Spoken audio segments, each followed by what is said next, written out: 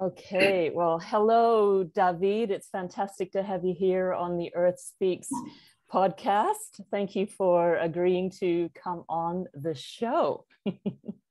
Absolutely. I'm happy to be here. Yeah, it's wonderful. I first heard about you and the Regen Tulum project because I'm involved in regeneration as well, and I've been working on my website and all this, just a major repurposing this year. And I love Mexico. I've spent a couple of years living there, and I'm aware of some of the great projects in Tulum. So when I saw that article, I thought, oh my God, I just have to talk to you. So thank you again. And yeah, so I guess before we start with some of these questions, I'm just going to run through your biography, which I'm sure doesn't cover everything, but just to sort of put us all into the picture a little bit. I want to share on David's vision and his contributions thus far, and then we'll segue into the Regen Tulum project. So as he has shared with me, and I'll share with you all now, that David's most important identifier is being a father, is being Papa. So since earning his BS and MS in engineering at Stanford, David has had leadership roles in startups, nonprofits, and social enterprises in emergent fields. As a shift shaper, his work focuses on building collective wisdom and altering systems of consciousness for positive impact.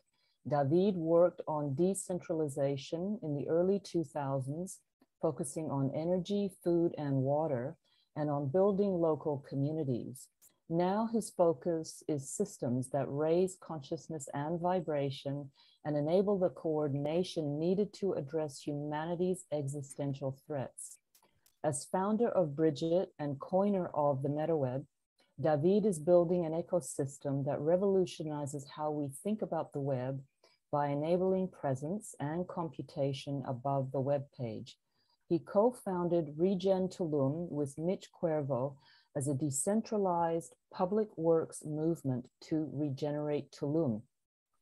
He is an author and the executive producer of the first of its kind augmented reality book, Pacha's Pajamas, a story written by nature, that features Mos Dev, Talib Kweli, and Cheech Marin. David is a Royal Society of the Arts Fellow, active dreamer, active dreaming teacher, SoulCollage Facilitator, Green for All Fellow, Founder Gym graduate, and a Warm Data Labs host. So that's a lot of stuff. Welcome again. And yeah, I just love you to, just let us know, I guess, about this, like being a father, and then maybe the steps that led you to the project of Regen Tulum in 2021. Wow. Yeah, being a father has just been transformative for me. Yeah.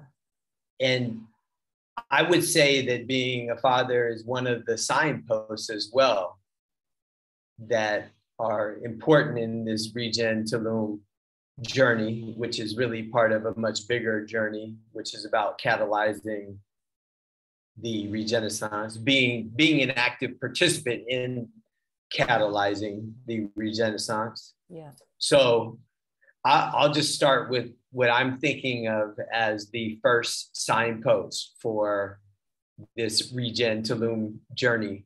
Yeah. I came to Tulum 25 years ago. I was visiting Cancun with my friend Edwin. We spent a lot of our time in Cancun, which I didn't particularly like that much.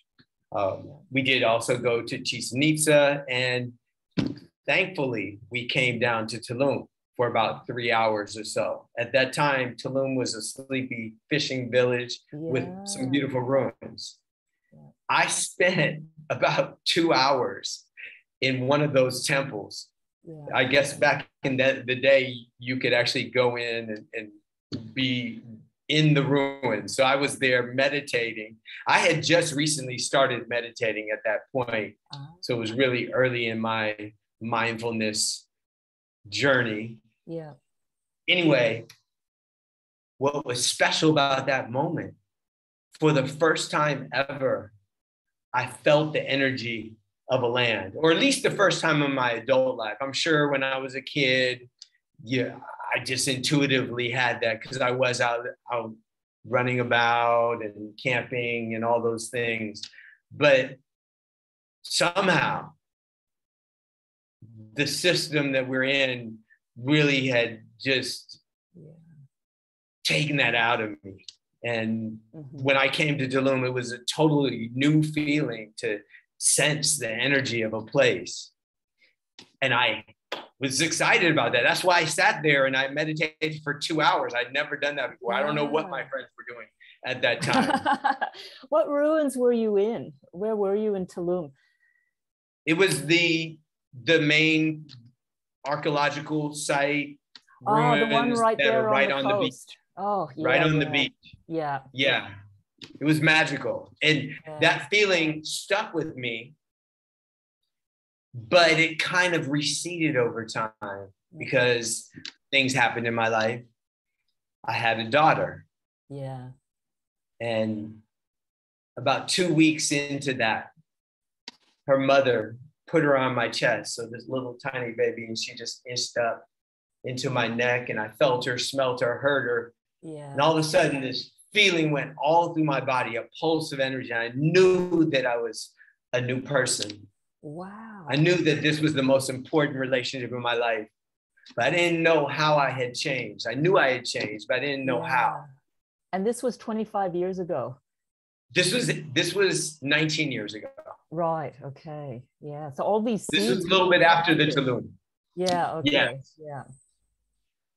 And about 2 weeks after that experience, I realized that I need to be able to look her in the eyes when she's a young adult and tell her that I did everything that I could to make this a more beautiful, loving, and peaceful place.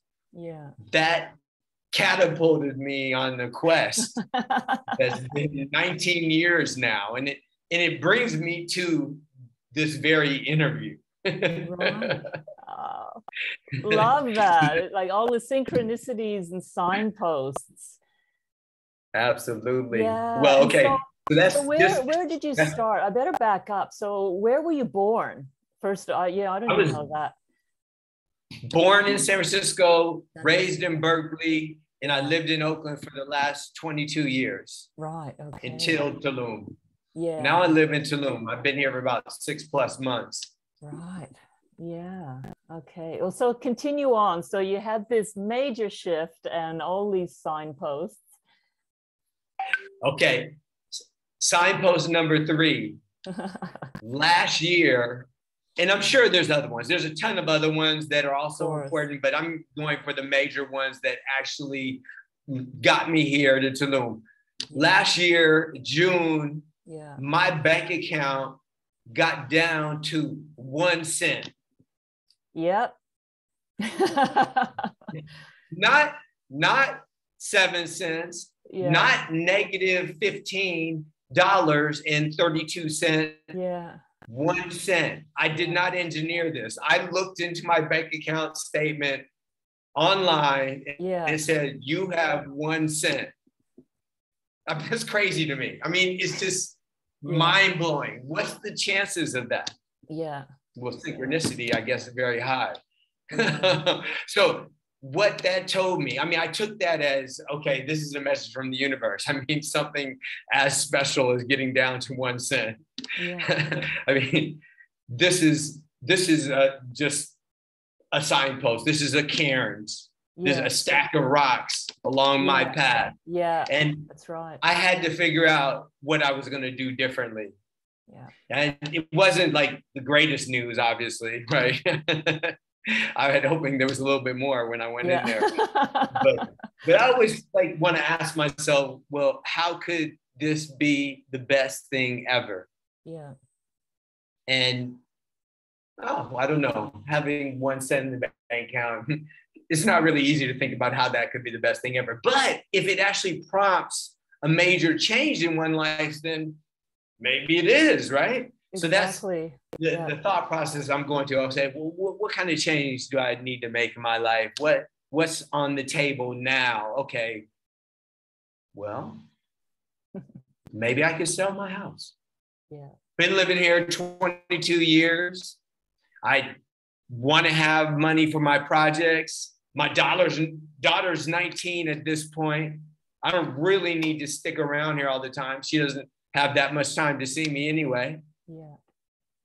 Maybe I sell my house. I've always wanted to live abroad.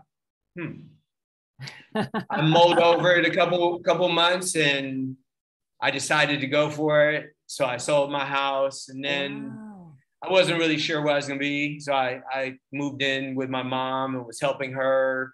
She was going through some hard times. Basically her school was transitioning from not doing anything because of COVID to online learning, and she's not really a computer person. So I moved in with her and was helping her through that.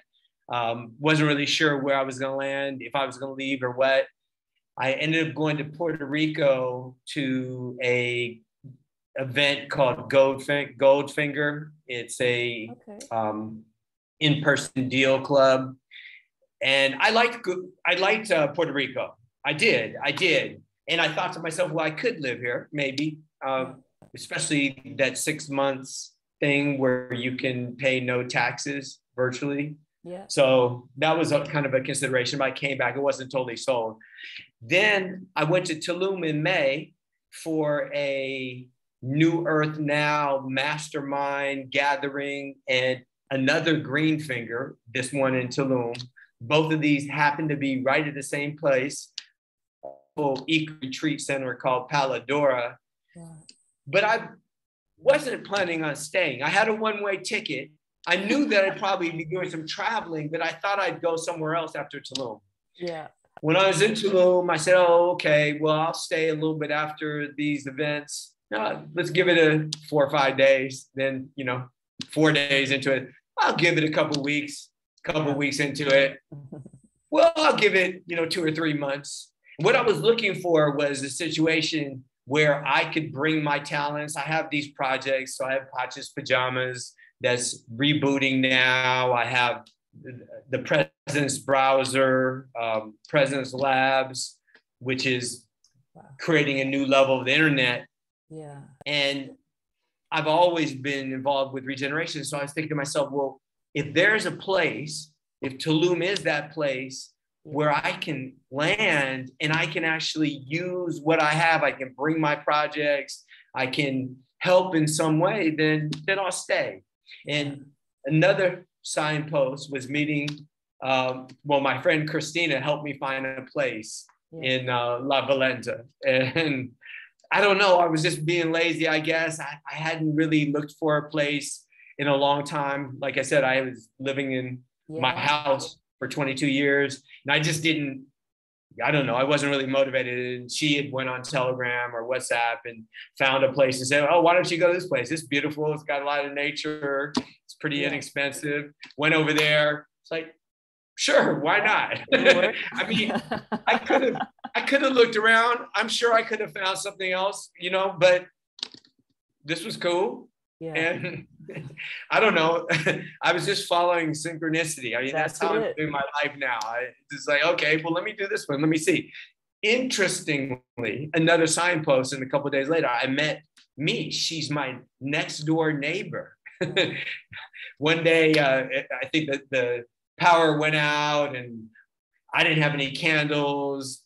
She came out, gave me a candle. That was just a really short interaction. Then a couple of days later, I came and I said, hey, would you like to go to dinner? We went to dinner and she was telling me all about Tulum. And she didn't just tell me the great things. She told me some of the problems. So I learned that Tulum is heading for ecological collapse. It's becoming more and more like Cancun and Playa, which have destroyed their environment, their ecological systems, and become pretty much like large shopping malls and huge hotels.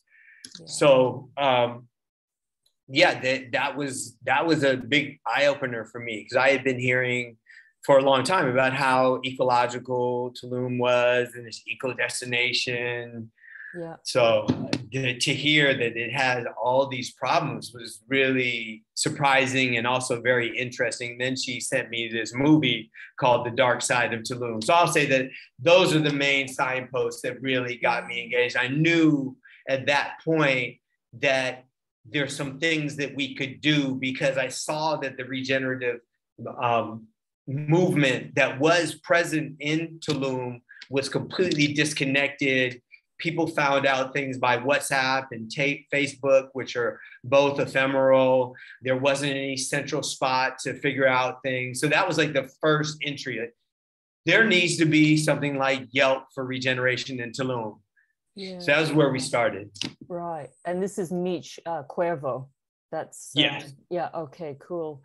Yeah, and I'm really picking up there that, you know, as she's sort of sharing that side of Tulum, the dark side, as it were, it's sort of, I can imagine it would have maybe felt or triggered a sense of like, you know, being like a race against time. There's all these, you know, amazing eco-progressive initiatives going on there. But then there's this whole Cancunizing, you know, side of things that are just, you know, basically chewing up everything. So I can imagine that's like a real, like, yeah, okay, something needs to be done. Yeah, absolutely. And beyond the fact that Tulum has already outgrown its urban infrastructure by a factor of 4, in 2023, wow, there's going to be the Mayan train coming and an airport for Tulum. So it's going to be even more people coming. So we really need to have a change in not only mindset, but in behavior and systems and governance by 2023. So we have 1 year basically to really shift things here in Tulum. Yeah. Okay. Well, then let's dive into like the components then and the structure of Regen Tulum. Yeah. Well, Regen Tulum is designed to be a decentralized autonomous movement, or a DAO. It's going to be working on a decentralized autonomous organization software. We're not sure exactly which one right now. Right now, the 2 main aspects of Regen are the council. So we have a council of 8 people, and we have a couple of advisors as well. We're going to be bringing on many more advisors. We're going to be bringing on more council members as well. And then we have the larger community. Some of the people in the larger community are on our WhatsApp channel. Others are connected to us through Facebook and Instagram. So there's this presence in social presence that we have. We do frequent events. Some of them are developer talks, regenerative developer talks. We also do educational events as well. We're about to start doing some events around DAOs and NFTs. We've actually been doing a fair amount of virtual events around NFTs. There's a lot of excitement around NFTs as well. Yeah. This idea around a decentralized movement is the possibility for us to shift this social change approach from a bunch of disconnected nonprofits that are overworked, underpaid, burning out, sometimes duplicating efforts, to a decentralized movement where hundreds, if not thousands, of people and organizations are self-organizing to do activities and actions that support regeneration in Tulum. That's really the vision of this. And we see the DAO or a dam being really the structure for it, because DAOs are essentially a software on the blockchain that allow communities to allocate resources. That's what they do. You put in proposals and the community votes on the proposal. If it is approved, then the funds are allocated and the people do the project and report back. We need one of those in Tulum. And we think of that as decentralized public works. So if the city's not doing what needs to be done, well, maybe the city, maybe the community can step up and do it. Exactly. Yeah. But that requires a funding source. Yeah. And that was really the hardest part for me. We had this idea of the directory. Of course, it makes sense. Let's connect all the projects so people can find out about volunteer efforts and can find out about what hotels have done, regenerative aspects like solar panels, et cetera. What restaurants are using local food. We could put that together. Easy. That's kind of obvious. Yeah. And then DAOs are a thing now. So it makes sense for us to be able to have the community vote on what gets done. But how do you fund it? And there's a lot of ways you can do it. Okay, donations, sponsorships, different, we could come up with things to sell. There's a lot of different standard things we could do. But I was thinking, well, what could we do that would be Web3, that would take advantage of the new technologies? And then I was saying, well, maybe it's some kind of complementary currency, or maybe it's a community currency. Yeah. But a community currency, that's actually not new technology, right? Community currencies have been around 6,000 years. Yeah. They were predating national currencies, right? Before we had nations, we had communities that had currencies.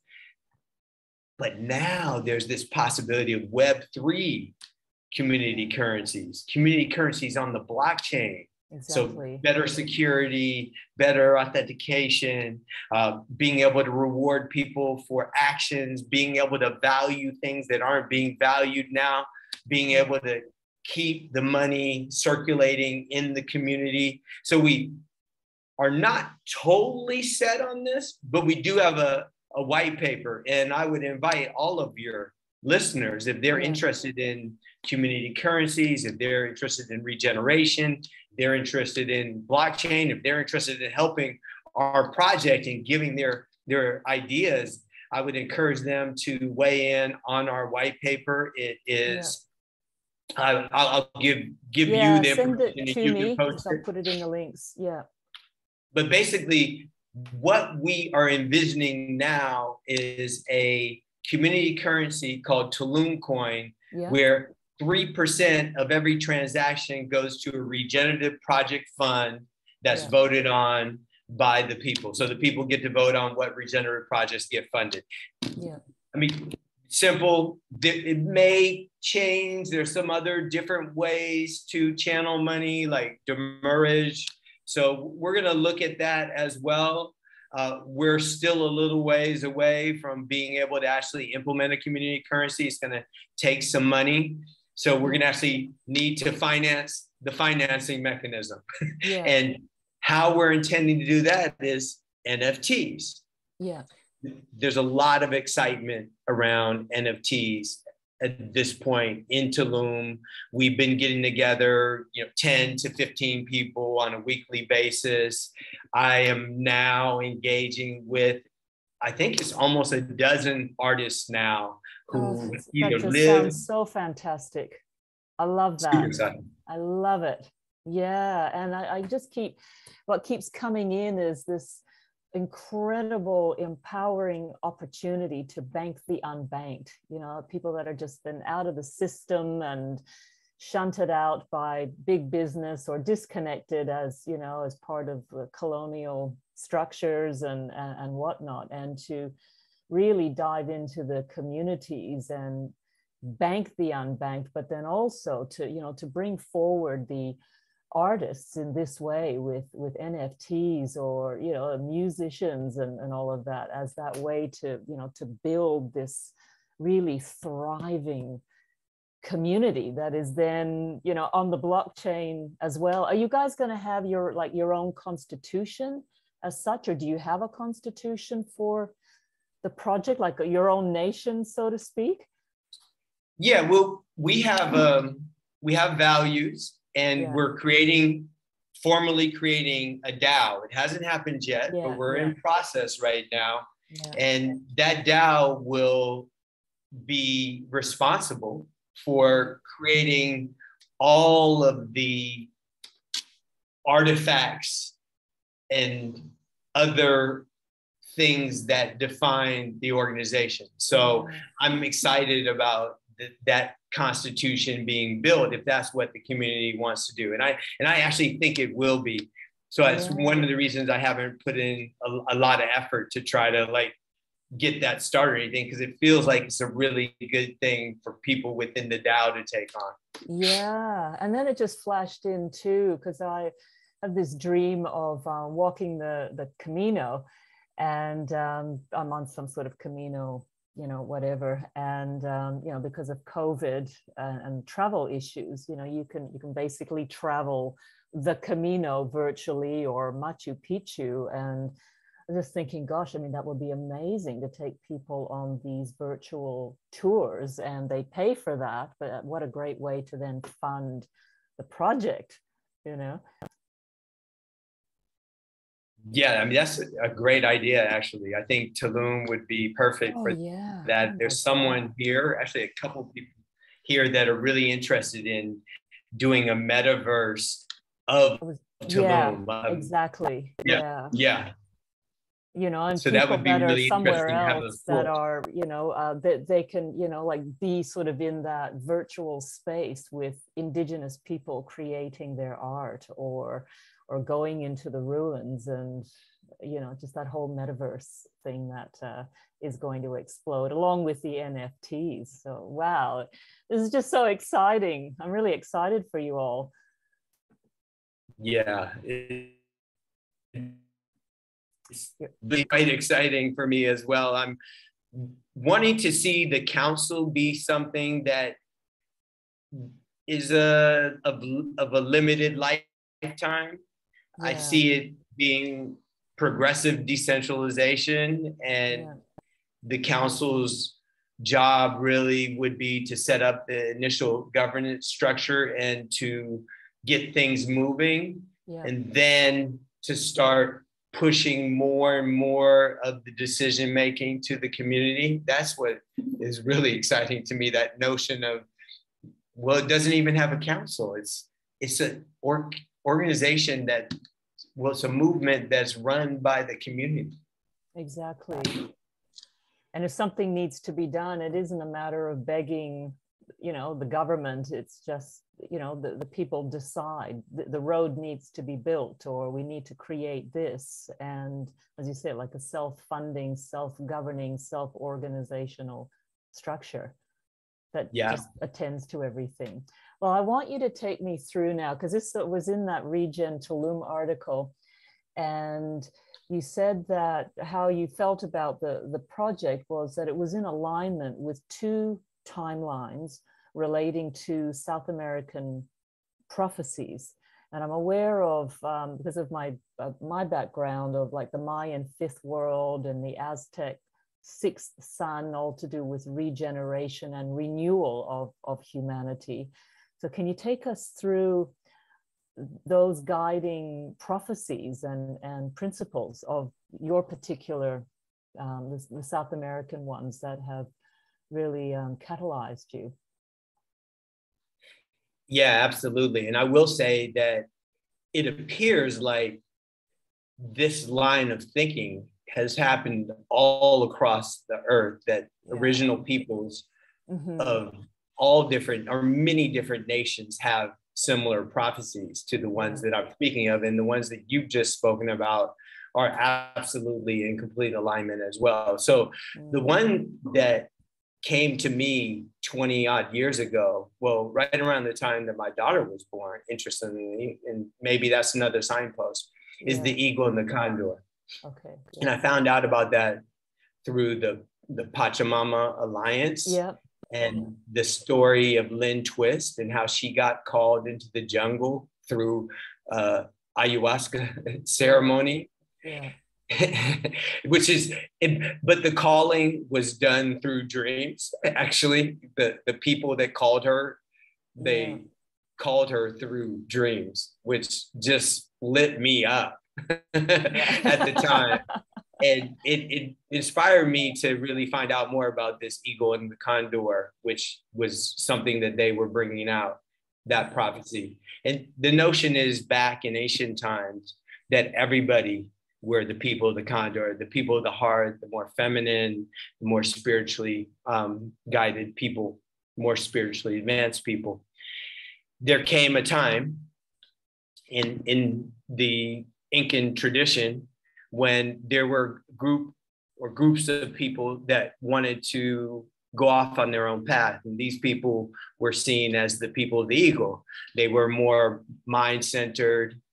They were more masculine, energetically leaning, and more focused on technological advancement. And it was said back at that time, it was said that in the last 500 years, that the 500 years that just recently passed, that the people of the eagle would bring the people of the condor to the brink of extinction. Yeah. But if the eagle and the condor could fly together in the same skies, that it would bring balance to the planet. Yeah. And that just hits me so hard, because what it's saying is basically, if we can take the best of our spiritual lives, and we can take the best of technology and bring those together, then there's some possibilities. And I found a role for myself in that. And I've placed myself in the unfolding of that prophecy. Yeah. Okay, so that's one. Yeah. And then number two is this Pachacuti, and I think it's very much related. It says that there are these 500-year periods, which corresponds to the other one as well. And the last one, before the one we're in now, started in 1492, it went to 1992. Interesting, 1492, that's the time that the Europeans and Columbus and them started to come to the New World. Yeah. And 1992 is also quite interesting. So that's the beginning of the one that we're in right now. Yeah. That's pretty much the beginning of the web. Yeah. Yeah. I mean, you could argue that maybe it was 91 or the proposal it was 1989, but 92 is right around when the web was emerging. So I find that pretty interesting as well. So the Pachacuti prophecy is coming from the Incas as well, or somewhere in that basin in Peru and Bolivia. And it's saying that in this time, there are going to be the new humans. Yeah. The new humans that are spiritually advanced and that recognize their connectedness with each other and with themselves, as well as with nature. That this notion of relations and connectedness is really important. It's always spoken about by the original peoples. Yeah, I agree. And before 2012, which, as you know, is all tied in with the Mayan prophecies, I did a lot of traveling and used to speak a lot about the different calendars and the different structures, indigenous prophecies of, like it's the Cherokee, or it's Tibetan or Indian, and how they were all pointing to this time frame. And we've been in that, bridge since say 2012, but it was pointing to the renewal and regeneration of both human beings as well as the earth. And it would be like, be really messy, as with all the bridges to another time are very messy, but it had to do with the raising of consciousness and awareness. And what I'm finding right now, because I've also been an astrologer for many years, that technology is a really, really big part of where we're going, and a lot of people are frightened of of technology, and I guess more of that transhumanist, you know, cold, sterile agenda, which we see unfolding on the planet too. But intuitively, in my meditations, I always get technology coming to me in a very warm and embracing and very expanded way that always says to me, don't be afraid, because it's just a different form of technology. Like fire was a technology. We've always had technologies. Money is a technology. It's how it's used. But the other side of the astrology is Uranus in Taurus, and that is all about the electrification of our own energy fields and our bodies. It's a reconnection with the earth and the earth's rhythms and vibrations and frequencies.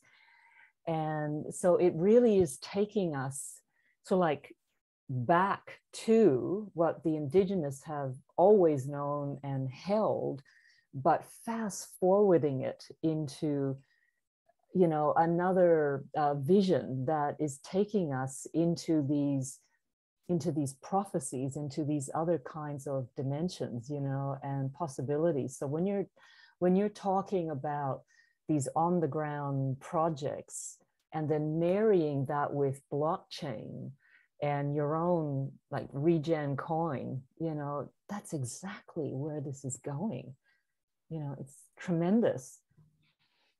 Yeah, for sure. Yeah, so I love it. So for you, I mean, you know, as we look around on the planet, what do you see as, I guess, the question that I had here is the greatest environmental issues, but let's just say, I might skip forward to here, like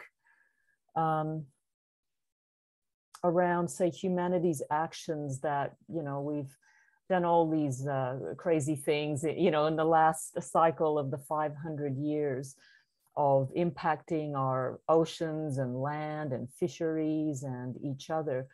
What do you, I guess, from a philosophical or even spiritual perspective or cultural perspective, what do you think the root causes? What is this destructive aspect of us? Well, I think if we go back to what the original people say, they say relationships are the most important thing. It's all about how things are related. You know that, right? Through your studies. Yeah. I believe that the root cause is our separation. Yeah. And our seeing ourselves as separate from one another, from nature. I think those perceptions of separateness enable us to act in ways that have externalities that end up hurting things that we're actually connected to, but because we don't believe it fully within ourselves, it doesn't really register. So I would say that is one of the main root causes.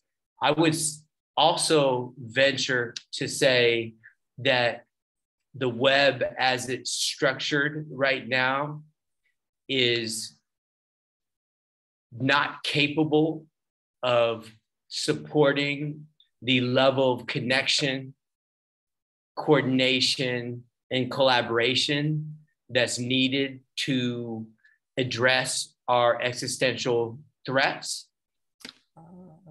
And that's important because the web is the only tool that could do it. So unless we have a working web that actually supports these, it's actually not going to happen. And don't think that the metaverse is going to solve this. I know that Mark Zuckerberg says that, and maybe some other people says that the metaverse is the next thing. Like, it's the evolution of the mobile internet. Yeah. The metaverse is not going to help us do a lot of the things that we need to do. I think it's going to be really good kind of as a much, much, much better Zoom, and there'll be a lot of entertainment that can happen. I also think it could be great for education in some ways. Yeah. It can't be the entire education being done on the metaverse. What I see with the metaverse as being the big missing feature is really text, elegantly dealing with text. And what I mean to say is the metaverse is not grounded on text. The web is grounded on text. It means that we can look on the same page and agree that it says something.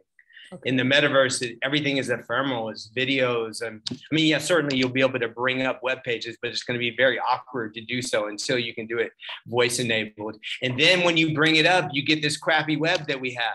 I mean, if we allow the web to stay the same. So anyway, I think one of the roots of our problems at this point, not ancient, but at this point is the misconfiguration of the web that's basically been due to limited thinking and just the trajectory so far. It doesn't mean that it has to stay this way.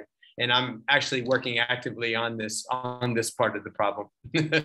So Are you saying that the web as it exists right now is still not connective enough? So like, is it still coming out of the old separation consciousness? Is that what I'd love you to dive, like, what, because I don't know, you know, and I'm sure a lot of people don't know. So are you saying it's disconnected from what needs to happen on the ground in order for human beings and the earth to move into this new time frame?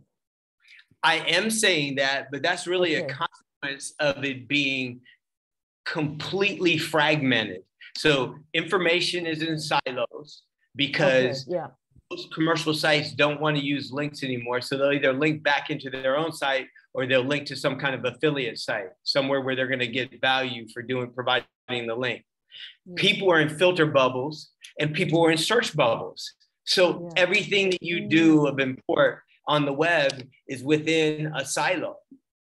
This means that we're so far from being connected on the web. I mean, Facebook allows us to connect with our friends and family. Well, we actually need to connect with the other people that can be the missing pieces of the project that we have in our mind that's going to help regenerate our neighborhood or our town or the nearby park or whatever. We need to find those people who are ready to jump in and start, you know, working on something and creating change where it needs to happen locally in our living spaces, in our areas, in the places that we spend our time. So you're talking about like the movement of movements, but it needs to be translated or connected into the web so that everyone is connected in that really, you know, momentum filled, empowered way. Is that what you're saying? I don't see it as one movement though. Yeah. I think or movements within movements. Yeah. What's that? Sorry, movements within the greater movement of, like, if the greater movement is regeneration and rebirth as an umbrella, are you then saying there are movements within that greater movement that has everyone connected and going forward? Yes, I think nested networks and movements are the future. For sure. Yeah. And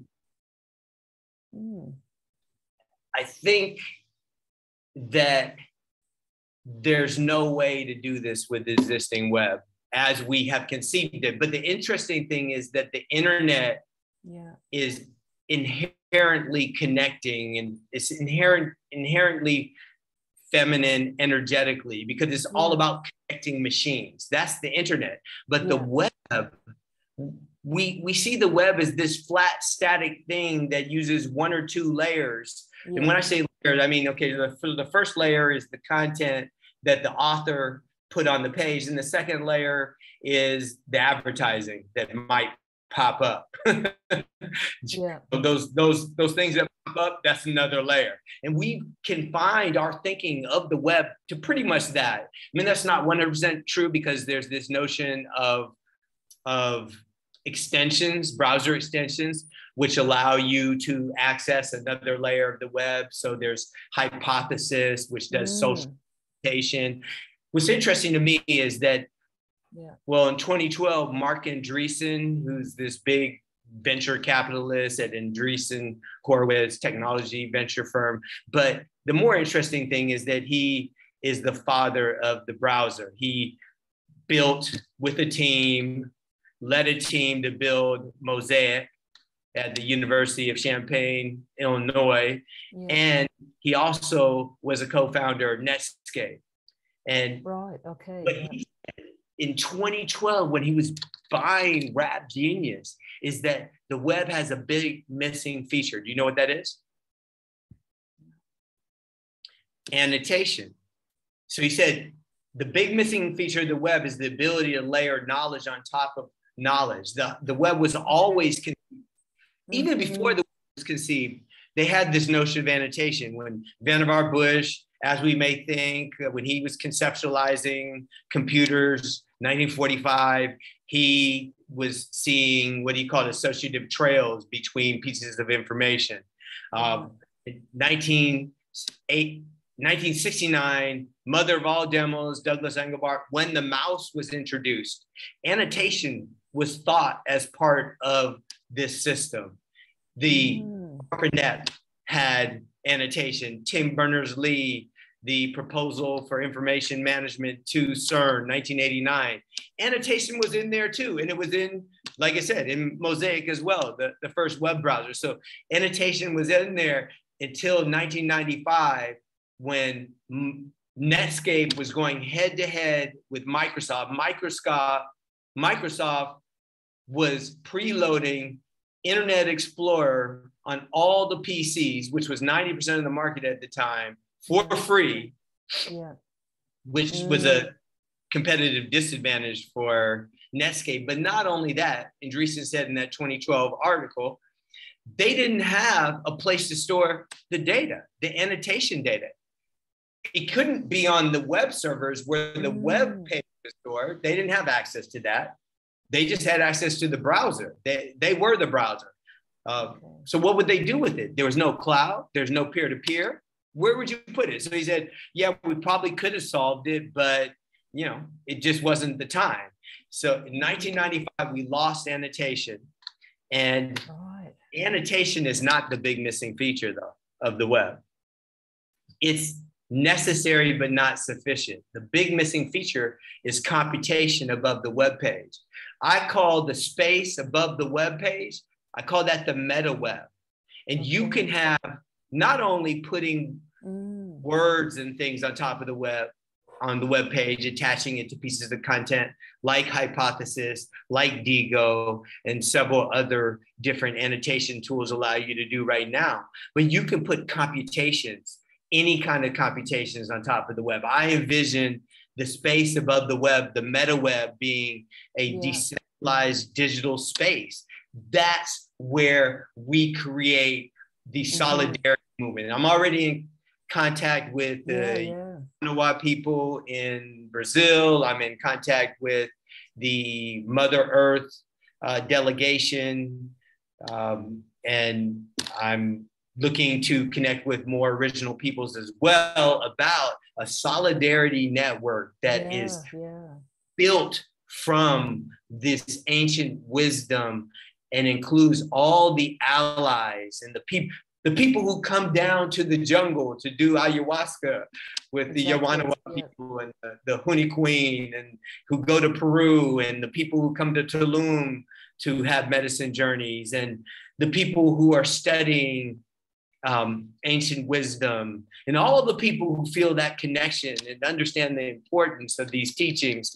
We could have our own layer above the web page, where when you go to a web page, so let's say you go to a web page, and you know, maybe the movement has advanced quite a bit, and it's a page that's talking about an action that's coming up. to activate one of the sacred sites, let's say. Yeah. Well, what's cool about having your own layer on top of the web, if you, Fatima, come to this page and decide to go visible, you can see everyone else who's visible on that page at the same time, who's within this digital nation. Yeah.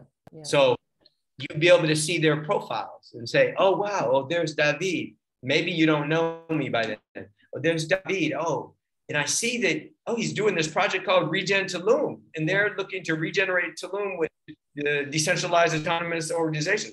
Oh, wow. Well, maybe I'd like to have him on my show. Now there's someone else here, and there's an elder from this tribe that I've been meaning to talk to someone from. Maybe there's a friend there, you know, your friend, meaning your friend is there. You didn't know that they were at the same page as you at the same time. Or maybe they were there 3 days ago, but you can see that they were there 3 days ago and they were at the same place, meaning that they're focused. They spent some significant time reading something that you're also really interested in. This is a friend that you haven't talked to in a month, maybe, or maybe a week or whatever, but you now know that their mind is interested in exactly what you're interested in and has probably read something in detail that you've read recently as well, and could be the basis for starting up the next conversation. Wow. So yeah, I've never heard this before, you know, expressed in this way. And it, you know, it really, to me, and this is like sort of coming back to some of these questions of like, if we're talking about, are these changes happening fast enough or at pace in terms of, you know, the Amazon burning down and what they're doing with everything that's, you know, going on with the old consciousness. It feels like what you're talking about there with the Metaweb and through that pathway of annotation is that, I don't know, umbrella or organizational structure that enables people to tap in this really switched on, diverse, immediate, real-time, conscious, informational reality that, you know, is working so fast with all the different communities. Then that's the thing, like I don't know, a train or a chariot or a vehicle that then can spearhead this group or these groups of people, so that we continue to leave behind these the silo thinking that has got us into these has created a lot of amazing things, of course, over these hundreds and thousands of years. But now is that time, according to all the prophecies, of regeneration and renewal. So we are needing the birth and the invention of these new pathways in order to accommodate who we've become and who we are becoming, in order to take ourselves and the earth and humanity as a collective into a new space.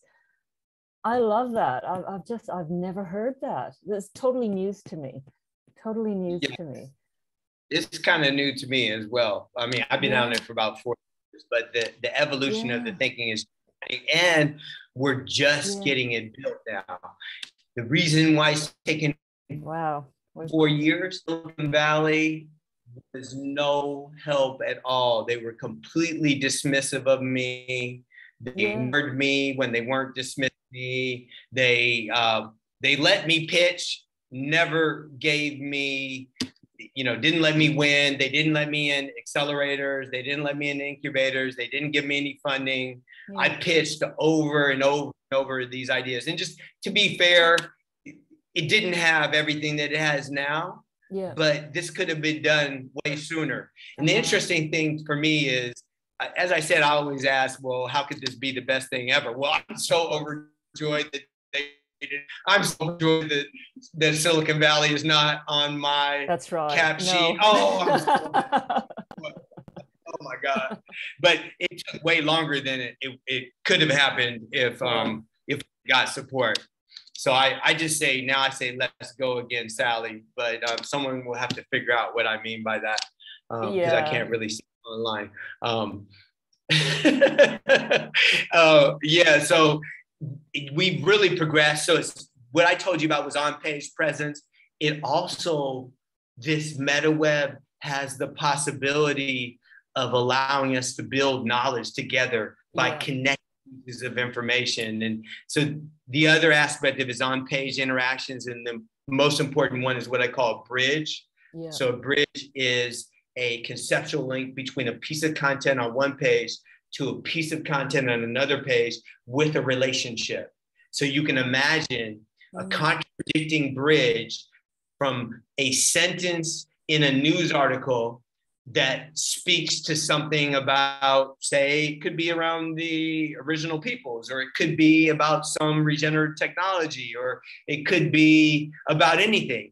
And then, so it's a contradictory bridge from that sentence to a segment in video where the person in the video is saying something that directly contradicts what was written in that sentence. Yeah. And this possibility of having bridges means that we can bring context back to the web. So when you're focusing on something, as you move your focus towards something that has information in this meta web, this meta layer, it could light up, it highlights and a circle pops up with a number in it. You click that number and it shows you an overview of everything that's directly related to that piece of information. So you could see supporting bridges and contradicting bridges. You could see meetings that people are having or had. You could see polls. You could see conversations. You could see whatever a developer decides they think would be valuable for people to attach to a piece of content. That is just meta web, super connectivity. Yeah, that's and incredible. Above the web page. That is computation above the web page. We don't have it now, and there's no reason that we don't have it other than a lack of imagination. And why? Because we're living in an attention economy, and every company that's not every company that's being built for the attention economy will never come to this. They will never come to this. I'm only coming to it because I think the attention economy sucks. And I think it takes away our cognitive freedom because we're fragmented and then algorithms decide what we see. Yeah. Where's the freedom in that? I don't really see it. Do you know how many fake accounts that Facebook took down in 2019 and 2020? No. Yes, they have 3 billion users. Oh my God. Throw out a number. I don't know. You tell me. Okay, 6 billion. Really? Yeah. They took down 6 billion in 2019. They took down 6 billion in 2020. Wow. And that at any given point, 5% of all the accounts, active accounts, are fake. Right. So that's 150 million accounts. Yeah. It doesn't take a lot of accounts to make something go viral. It certainly doesn't take 150 million. So we're seeing what other people want us to see. Yeah.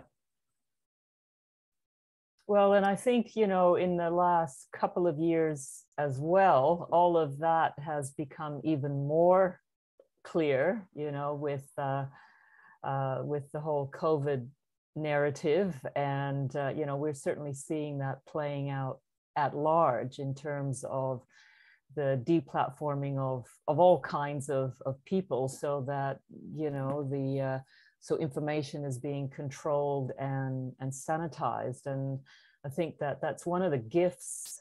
There's a lot of gifts, I think, in the last couple of years, but one of the greatest gifts that has really been mobilizing a lot of people, and certainly here in Australia, is seeing things more clearly for what they are in terms of that controlling of narratives and agendas, and just keeping the old structures in place. And it has translated into a major, let's say, split, which to us is looking like a two-tier economy, like which actually just started today in my state where I live in Queensland. But what it's done is that it has then spawned all these groups that are then wanting to create their own economies and their own schools and their own markets and their own health systems, because they've been shut down or turfed out, or they just don't want to participate in the old structure. So creatively, it's, you know, shock and grief and fear and, you know, all that stuff. But then on the other side of that, it's like, right, well, let's get busy. What are we going to create? So there's all these gifts that are happening now that they don't look great and they don't feel great when they're happening, or like you're saying, all this pitching to Silicon Valley, and that sort of landed nowhere. But then sometimes I think we're also being protected, and we're being catalyzed and we're being protected, because the universe also wants this to happen. It wants us to grow. It's been, as we say, as we know, it's been prophesied.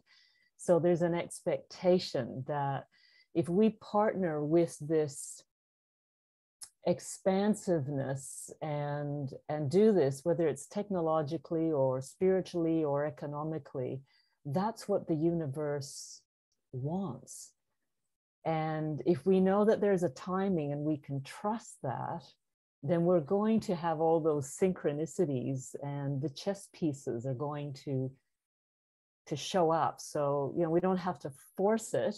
We have to work hard, but we can also, I think what I'm finding is kind of see all the players for what they are and what they represent, you know, and every good story, you know, whether it's Lord of the Rings or the Hunger Games or, you know, any of these stories, Harry Potter, you always need a Voldemort.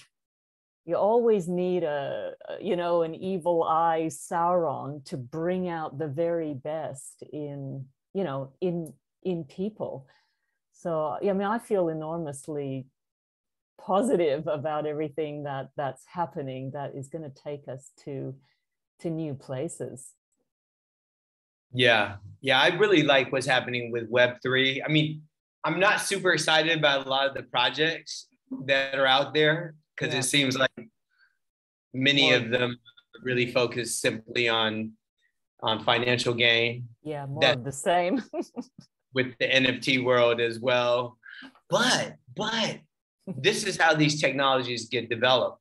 Yeah. What I'm doing right now with Regen, and also I had my other project, you know, the one I just told you about with the internet, with the web, the Metaweb, and then I have another project that's launching actually next week called Pachaverse, which is basically children's entertainment story world that we have taken and then brought to the we're bringing it to the metaverse and doing NFTs, and we're going to do an animated series. All these would not be possible to be done without the development of the Web3 infrastructure. Exactly. And that development has happened on the backs of, you know, some projects that aren't necessarily really in alignment, but it's important that they happen. And I mean, maybe it wouldn't be the end of the world if some of them didn't, but I mean, this is how things grow. They don't grow like beautifully all the time and everything, you know, easy. That's why they call it the terrible twos. I mean, terrible twos really of the crypto right now. We're a baby right now for the world, for NFTs, for all of it, for DAOs. These are all super important technologies that we're going to be using in the future to change the world. It's just right now, I mean, it's a growing phase. So I'm positive as well. And that's how I think about what's happening in crypto right now. I think it's necessary, but it doesn't solve the Metaweb thing. I mean, that's a different thing. It'll use crypto. Yeah. But yeah, crypto is necessary, but not sufficient. Yeah. Well, I just wanted, as we're coming sort of to the end here, which I think we thought was going to be half an hour, and there's like all these other questions that I could be asking you, but I'm going to stop with those ones. But I love to ask this one about reframing. So, you know, sometimes we think these things are happening to us or because of us, you know, because some people are like, you know, we're bad and we're causing all these things, but I know you're coming from this enlarged perspective too. So if these changes are happening for us, the good, the bad, and the ugly, then what is your 10-year vision? I mean, what would you like to, you know, like if we cast our mind to 2030, 2031, 32, what would you like to see happening?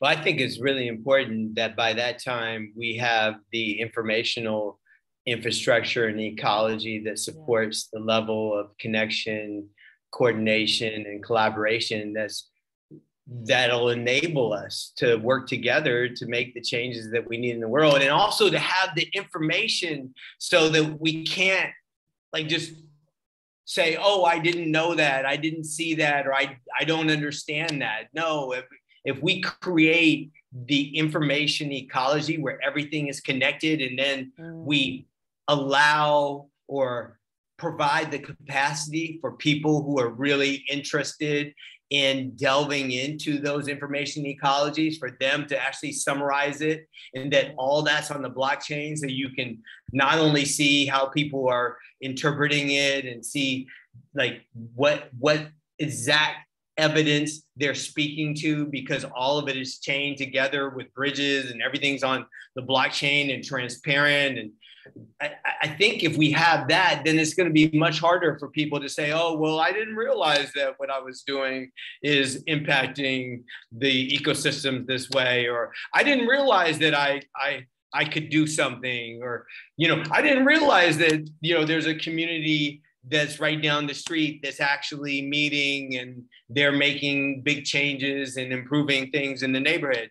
If we connect all the information, then people, I think, can be more informed. And if you want a democratic future, so I'll say 10 years from now, I would like to see an expansion of the democracy experiment. And I will say right now, I feel it's a failure, it's a farce, because democracy is supposed to have an informed populace. Yeah.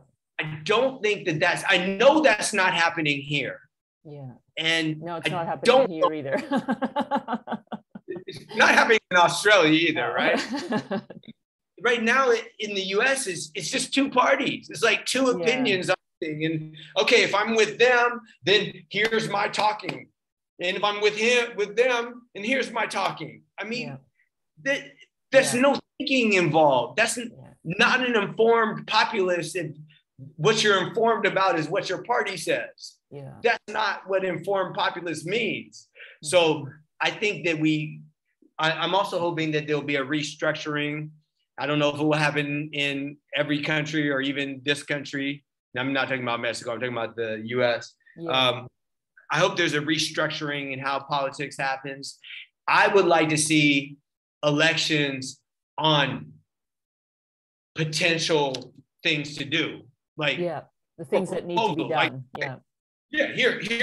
Here's 5 things that we could do for climate change.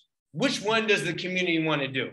That's what I would love to see us voting on, rather than voting on parties. I think the party thing is so outdated at this point, and especially going into Web3. I mean, it just makes it unnecessary, because now with DAOs, I mean, we could have a country DAO. Exactly. Decide what we're going to do, how we're going to run its own constitution and its own charter and, you know, Bill of Rights or what have you. Absolutely. Yeah. So I would like to see us have a thriving Metaweb where all the information in the world is connected. I mean, just all the information is connected. Why shouldn't it be? I don't see any reason why that can't be done. The technology lives right now. We're building it. It's actually usability testing right now. So there's no problem for that. And then there's also some Web3 tools, the graph and other things that we'll be using that basically make it very feasible to have a huge graph database that connects all the information and data in the world with valid relationships. And if we have that, that's a big start. So that I think that's important. I think being able to have networks within networks that they have their own layers on top of the web. I think having a metaverse that is functional and doesn't have a ton of fake people out there stalking everybody. Exactly. They're doing it on the web. We need to create spaces that are safe. That all needs to happen. And we need to also lift up the people who have been living on the earth sustainably for tens, if not hundreds of millennia. Yeah. They know something about this place. Now, and I'm not saying it's easy to extrapolate everything that they're doing, but even if we just took their integral lesson that we're all connected and that we're connected to everything, we're connected to nature, we're connected to each other, and we're connected to ourselves. If we just took that little bit right there and took that to heart, and then once we take it to heart, okay, how can we represent that on the web? How can we represent that at our workplace? How can we represent that at our school? How can we represent that in our hospitals? How can we represent that everywhere? I mean, that would be a big start. So I think really, getting just that piece would be really helpful as well. I think we need to be able to understand the externalities that are associated with our actions as well. Like if I'm going to buy consequences, yeah, I need to understand, okay, what are the real ecological impacts and the social impacts. I mean, buying this car versus renting versus just like sticking with bikes and public transportation. Yeah, well, that's total transparency and accountability then, isn't it?